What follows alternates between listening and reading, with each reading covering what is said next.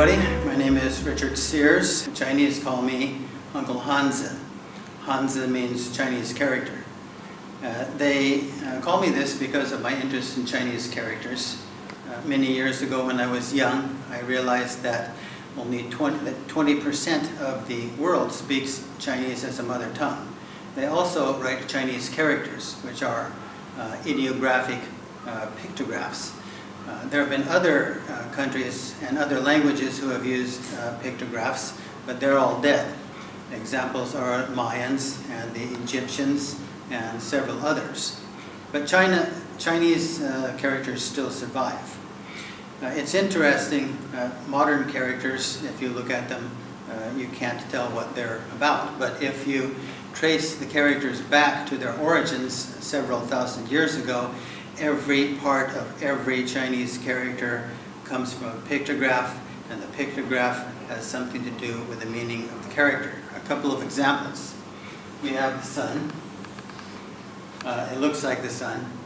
And below the sun, if we draw a line, we have the word Dan, which means sunrise. In English, we have 26 letters, but the letters don't have any meaning by themselves. Chinese characters, each character has a meaning by itself. You have to learn about 5,000 Chinese characters to be literate in modern Chinese, but simply knowing the characters is not enough. Chinese combine their characters into something called ci, which is like a Chinese word. And if you want to be literate in Chinese, you need to know about 60,000 ci. We have another example, bright.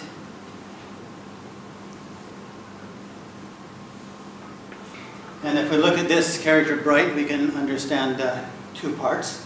This is called Jiong.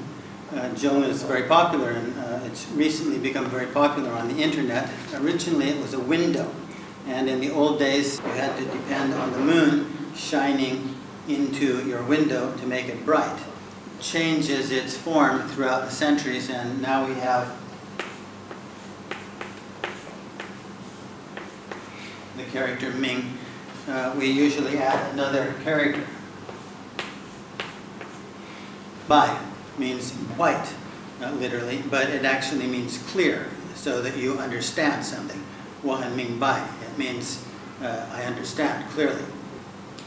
So if we can take the modern characters and we can trace them back to their origins, every part of every modern character comes from an ideograph, a pictograph that has meaning. Chinese is particularly interesting because each of the characters has a story. And if you understand this story, you can understand a lot about Chinese culture. Chinese characters have been used for 45 centuries, longer than any other written system. Chinese is spoken by 20% of the modern world. That's 1.3 billion people. Chinese characters, Chinese culture, Chinese history, the history of the characters is something that should never be underestimated or overlooked.